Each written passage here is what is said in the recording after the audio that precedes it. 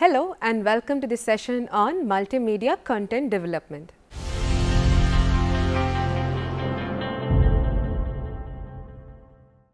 Multimedia technology is becoming increasingly popular in the field of education.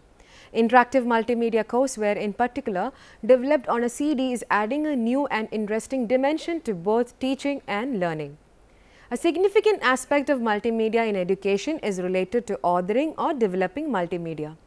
Multimedia authoring as a form of computing has made it possible for students and teachers to construct knowledge and discover worlds which do not exist in conventional methods of learning or teaching. Above all, this new experience has defined a new concept of edutainment, a combination of education and entertainment.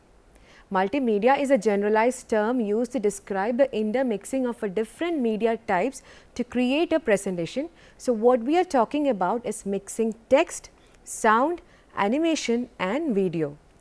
Multimedia development encompasses many different aspects.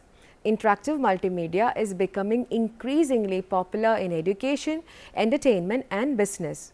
Because of the capability of incorporating various media and of supporting interactivity and learner control, multimedia is often used in delivering instruction. Interactive multimedia technology has potential for enhancing learning. Furthermore, the World Wide Web technology with its interactive multimedia capability has been perceived to be one of the most promising technologies in the future.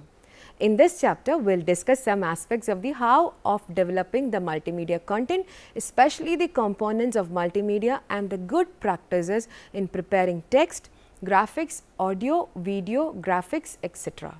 for including in a multimedia content and also the process involved in developing a multimedia content.